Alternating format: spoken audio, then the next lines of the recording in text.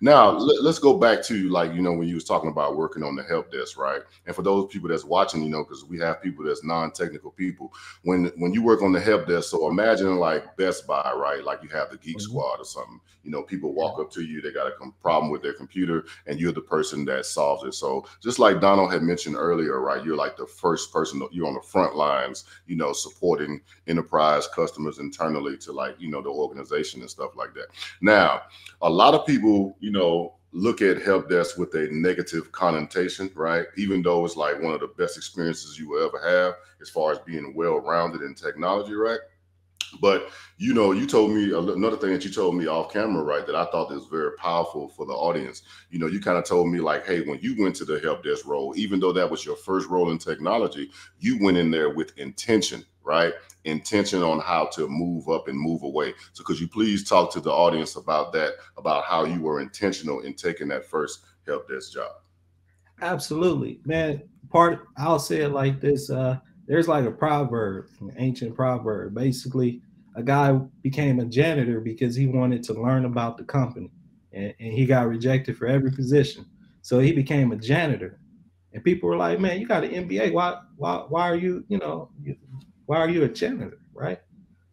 Well, dude, he had keys to every office in the building, right? Mm, So he would politic with the CEO, get to learn the ins and outs of what he do, collect the trash. You're gonna look at his trash, you're gonna really get an idea of how the job, really flows.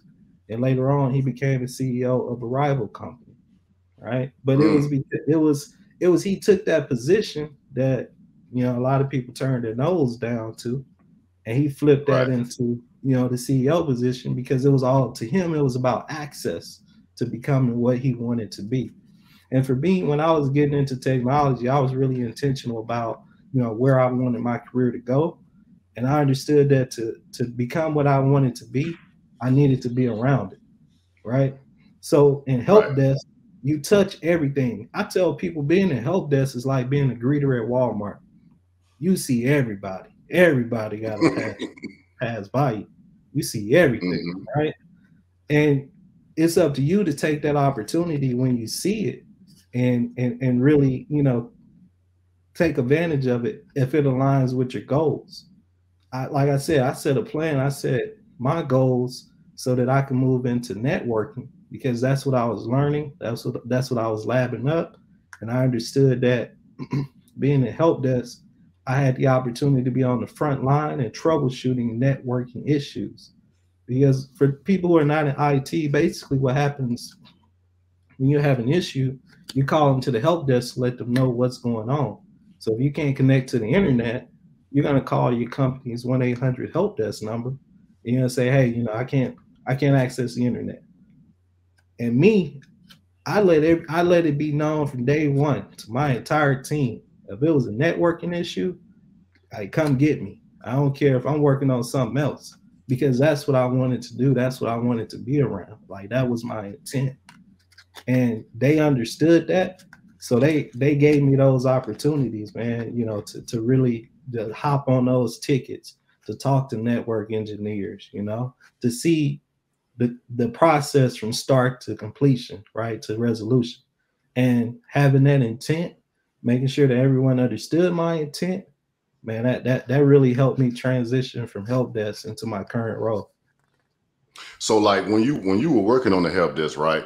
Did you like how helpful were like the upper echelon people? Like, you work at the help desk, so you're at the front help desk. Anybody can walk up to you, and if you have an issue that you need to escalate, that's when you go to the people that's in the back room that nobody sees. So like how helpful were those people, like when you were letting them know like, hey, I want to level up, and then giving you guidance and stuff like that? Well, I would say everyone appreciates someone that does their due diligence.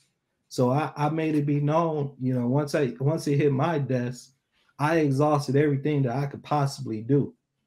And you got to have humility too, man. You got to be able to tell people what you don't know and what you want to learn. And just being open, transparent, having that humility, doing my due diligence.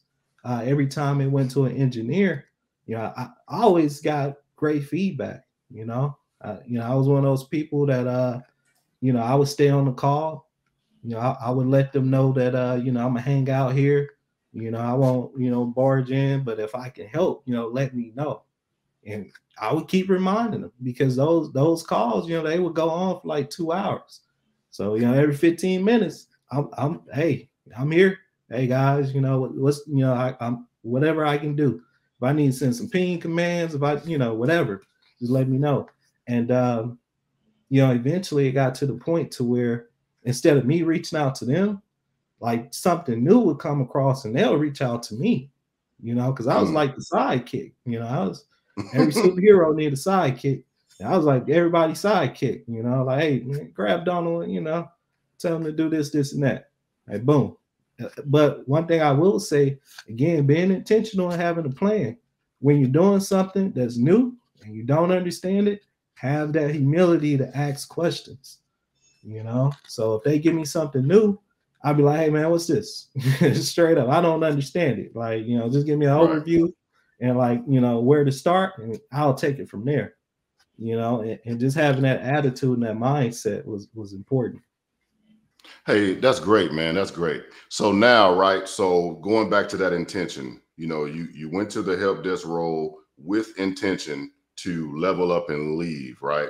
So talk to the audience about like the process of like how long you worked on the help desk before you made that decision, and then the steps you took to land in your current role. All right. Yeah, I worked on the help desk for in total about 6 months. It was what I did, again, I made myself visible to everyone, so that everyone understood where I was on my journey. And like, if I got to the point to where I was working 10 networking tickets, I would let somebody know, like, hey man, I'm killing it this week. That the CEO who had trouble getting into their PC, because of DHCP, like that was me. Yeah, I did that, and just not in a braggadocious way, but a way to let people know, hey man, I'm progressing. Because you gotta let people know that you're progressing. You got to put your name on stuff. That's important. If I can say anything, like, man, be proud of what you do. Like when you accomplish just a task or whatever it is on the help desk, make sure upper management know if you had that opportunity. And my director, he was a really good guy. He was always accessible. He would always give me feedback whenever I asked for it. And he saw it. And one day, man, he just said, man, you need a recommendation. And this is the director of the company, and he gave me that recommendation, man. And I mean, it really changed my life. It was something that I wasn't looking for, but like it found me. So from that recommendation, that's how you landed your current role, from the director of the company, seeing how, how much hustle you had and everything. Yeah. So I give you the story outside of work, right? So while all this is going on, while I'm learning stuff on the job, outside of work, man, I'm labbing every day. I'm getting the AWS free tier. I'm building up EC2 instances.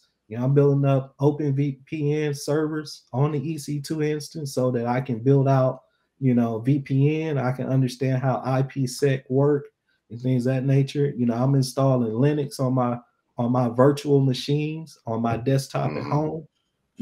I'm taking every free avenue possible, while I'm at home. And so once I got the letter of recommendation from him, man, it let me know that this could really happen. It was a point in my life where you start reaching burnout. And when you start reaching burnout, you start really questioning yourself, like, should I keep going? Which is natural, And I was at that point. I was like, yo, I'm getting success, but can I really take it to that level that I envisioned? And I got that letter from him, and that was like, someone believes in you, and really that's all it takes sometimes. Just at least one person who believes in you and can recognize what you're doing.